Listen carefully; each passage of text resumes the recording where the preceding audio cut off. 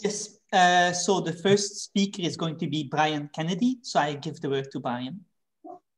Well, thank you. Thanks for inviting me. And I have to say that I managed to come down with a stomach virus or food poisoning or something. So I'm going to try to hang in there through my talk, but I may not make it much beyond that. Can you see my slides?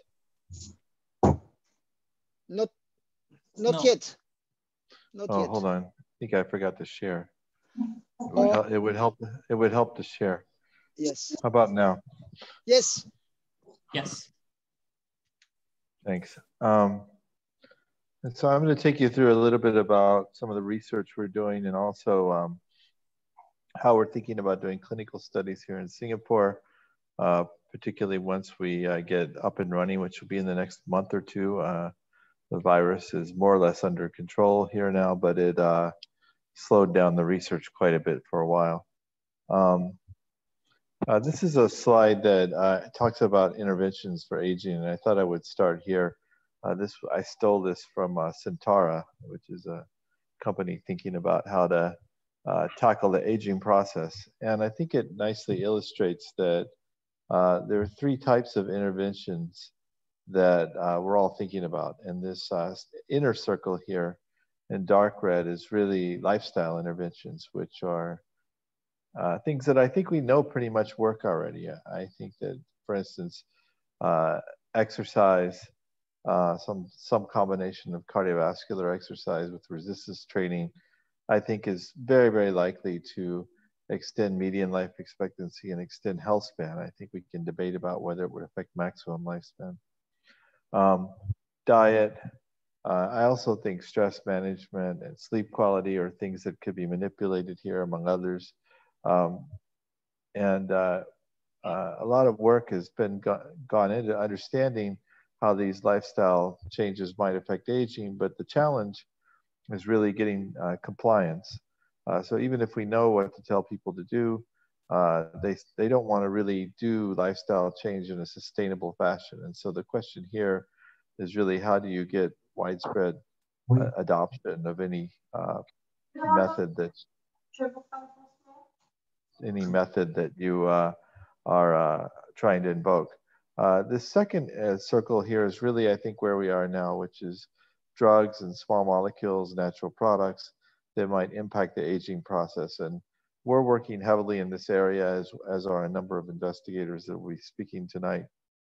Then I think there's this third circle, which is more radical change. I would put gene therapy, stem cell approaches in there, although maybe they're starting to move into the second circle, I suppose. But these are things that may have a much bigger effect on aging, but are really not ready for human studies to a large extent at this point.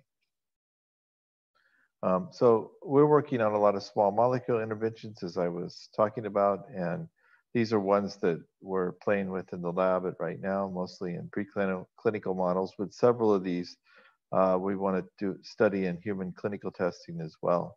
And I'll tell you how we're going to go about doing that. I wanted to just show you some data on alpha-ketoglutarate because this is a paper that got recently published. It's a natural product that's extremely safe, and it's something that we're excited about testing in humans. This was sponsored by a company, PDL Health. I won't spend much time talking about it, but alpha-ketoglutarate has really a modest effect on survival. So if you started at 18 months of age, it extends lifespan in females by up to 10%. In males, it's a smaller effect. In any one cohort we've done, we don't see significant lifespan extension in males, but we also always see almost the same thing, which is a slight extension. And if you combine the cohorts, you would get statistical significance. We have 4 cohorts now, which show pretty much the same thing, of black 6 mice. They show pretty much the same thing with lifespan extension in females and only a small effect in males. So this is not really why you might get super excited about this. It's an effect, but not a huge one. I should point out before I go on that this was done in large part by Daniel and Nazar in my lab, as well as Gordon Lithgow's lab at the Bach. The reason we got excited by this is that it has a much more dramatic effect on frailty. So we think that AKG in mice is compressing morbidity. So if you look here on the left, these are individual frailty scores per mice using Susan Howlett's 31-point frailty index that was developed for mice and that corresponds to some extent with human frailty. What you see is that the blue dots go up faster than the pink dots, indicating that the control animals are getting more frail than the AKG treated animals. But this is a complicated way of looking at this data. This is every dot is a mouse taken at a different month of age. But some of the mice are dying throughout the course of this experiment. For instance, this control animal here at 23 months with very high frailty was actually dead by 25 months, so it drops off the curve. So another way of presenting this data is to normalize it based on the lifespan of the animal. So all of these dots, for instance, are taken between 50 and 60% of the lifespan of the animals, between 60 and 70, 70 and 80, etc. And if you look at it that way, you get a much more coherent observation that frailty goes up pretty steadily in the control animals, but in the AKG treated animals, it's largely flat. In fact, we get a 50% reduction in frailty as measured by area under the curve. This is true in both females and males. And so the upshot is there's a much more robust effect on frailty than there is on lifespan. So what's alpha-ketoglutarate doing? Well, I think it's like a number of small molecules that we've linked to aging.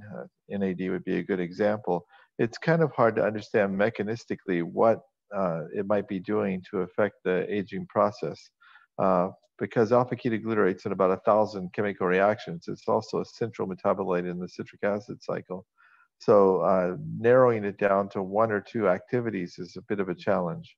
We've shown that it improves adult stem cell function, improves metabolic flexibility, enhances respiration. There are interesting effects on microbiome we don't understand yet. It reduces inflammation, and in human anecdotal data, at least, we see effects on epigenetic clock. But I want to talk about one activity which is very simple of alpha-ketoglutarate, which may be affecting aging. It's something that we tend to overlook, and that's the effect of AKG on the glutathione production. So if you look up AKG on the internet, you'll find several articles. These are just three that I pulled down, showing that alpha-ketoglutarate can enhance athletic performance, bodybuilding, healing from injury and wounds, which is a major point of muscle strengthening. And so bodybuilders and exercise people have taken AKG for quite some time. And we were wondering why. Some people think it's because of anabolic activities, but I think there's another activity that may be relevant, and that's glutathione production. So it turns out that red blood cells with deficient mitochondria need to make things like glutathione through different mechanisms. And so unlike most cells, red blood cells can directly take up alpha-ketoglutarate, where it goes in to produce glutamine and then glutathione. And in fact, tracing studies have shown that 89% of the glutamate comes from alpha-ketoglutarate in red blood cells. And of course, red blood cells need to have a lot of antioxidant defense mechanisms because they're carrying lots of oxygen around to deliver to peripheral tissues. And so what we've been able to see is if you add AKG to red blood cells, you get a pretty robust increase in alpha-ketoglutarate either in vitro or in vivo. These are mice treated for a week with alpha-ketoglutarate, and you can see increases in levels. And so that leads us to a pretty simple model that we're trying to test now. One is that glutathione, well, so just to summarize that part, glutathione decreases with age in red blood cells. Unlike many cells, red blood cells readily take up AKG for glutathione production. Their red blood cells are also particularly sensitive to the lack of glutathione. So we think that restoring glutathione levels in these cells probably underlies some of the exercise findings, but also perhaps with aging improves oxygen delivery to muscle. And that may be one component that affect the aging process. And so there are two clinical studies ongoing now with AKG. One is sponsored by the company, and that the product that from the company actually has vitamins in it too. The male product has low-dose vitamin A, and the female product has low-dose vitamin D. But this reflects, both of these studies reflect how we're thinking about doing aging clinical approaches. So we're looking at people 45 to 65, relatively small trials, placebo-controlled, 9-month interventions, and then looking at aging biomarkers and inflammatory markers, in this case, particularly as outcomes, because we saw big effects on big anti-inflammatory effects with AKG in the animals. And then we're doing another study in US that will be started hopefully in the next few months, which is similar, except that we're going to only be looking at the alpha-ketoglutarate at 2 different doses because we want to understand more about mechanism from this study, but looking at similar parameters as well as a number of physiologic parameters as well. And I think this brings me to how we're thinking about outcomes for clinical trials. You know, there's kind of 3 approaches that have been taken. A number of companies have taken the approach of trying to take longevity interventions and then trying to treat disease with that. Now that makes sense if you want to get FDA approval and reimbursement, because it's maybe the easiest route to do that. But it's also kind of a sleight of hand. You know, you're developing something that's really having a preventative effect on aging, and then you're trying to find a disease that you can therapeutically treat and to get some sort of outcome. And I feel like that, especially given some recent high-profile failures, I feel like that we should, if we're going to try to study aging, we should try to measure aging as an outcome. And I know that this may be a better route to get approval and reimbursement and make money, but I also think that it's not directly looking at what we really care about, which is the aging process. So that leads to 2 other kinds of studies. The preventative approach, where you really trying to look at health span directly and using aging biomarkers. And you all have heard of the TAME trial, of course, you'll hear more about it later. And I think this is a great study with metformin, the idea to prevent multiple diseases simultaneously to show that you're actually impacting human health span. So I'm very supportive of this approach. It's also a very expensive approach, however, and the trials are long. And so in Singapore, that's really not amenable to us. And so we're taking a different approach using these aging biomarkers. And we think this is really amenable to lifestyle interventions and natural products, particularly, although we will test drugs in this context as well.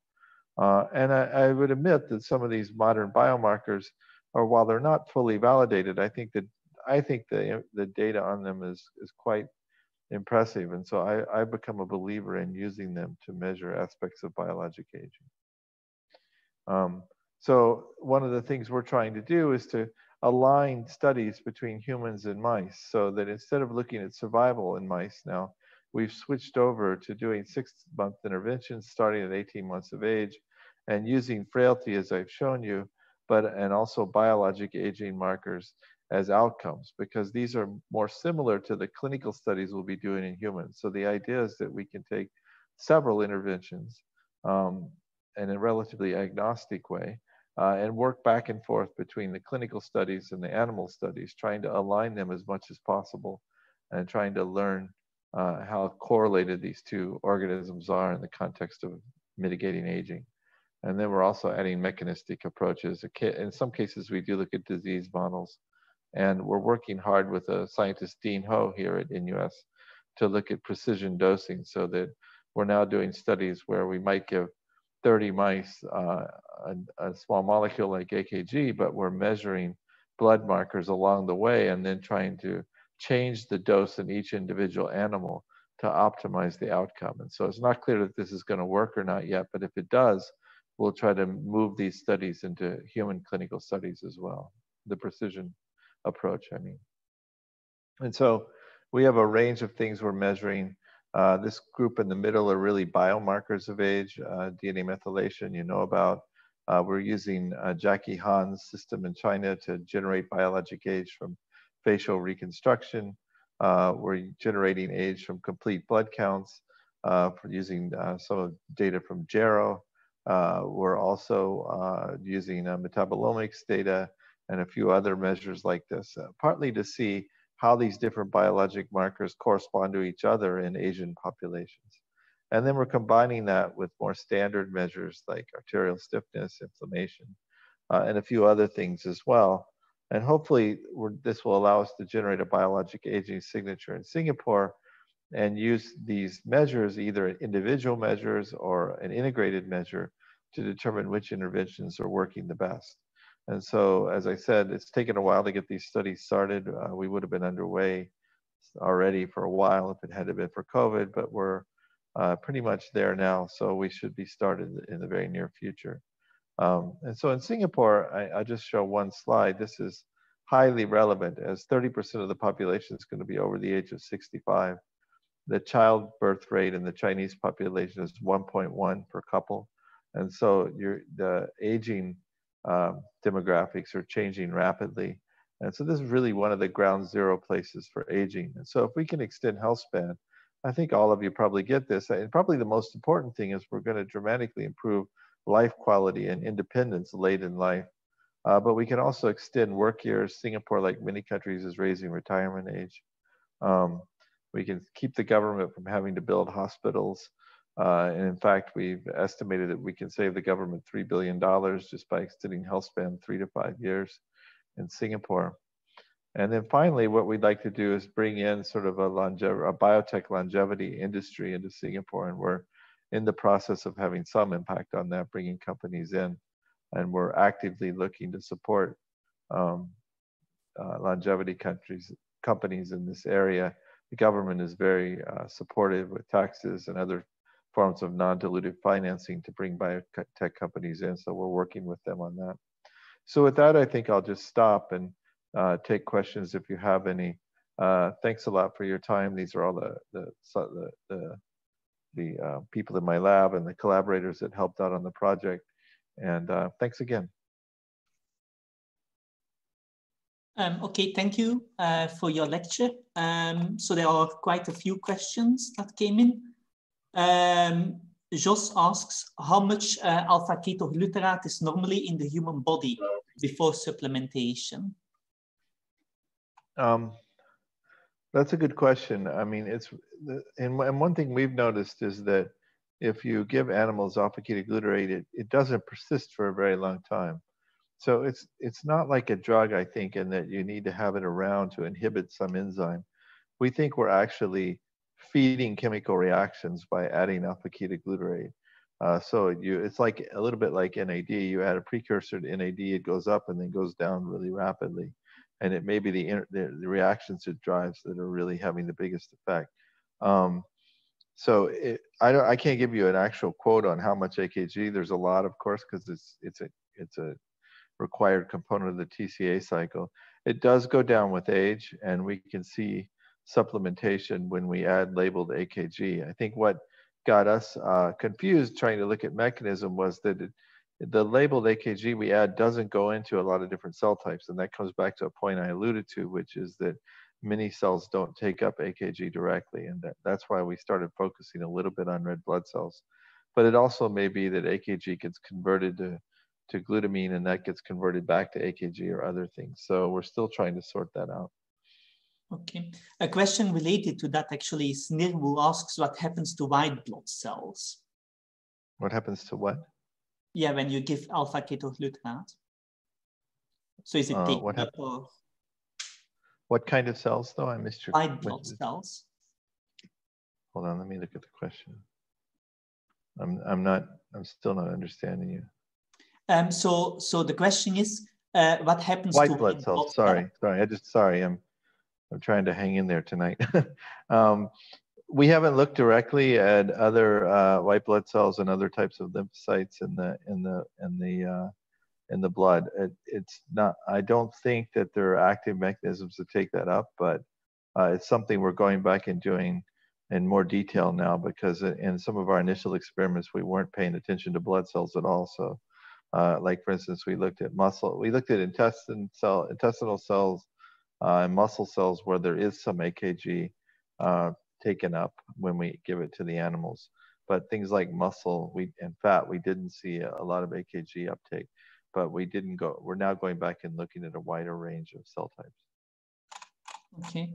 I think we have to take one more question and then we have to move on. So John asks, how long is the half-life of alpha-ketoglutarate in the blood?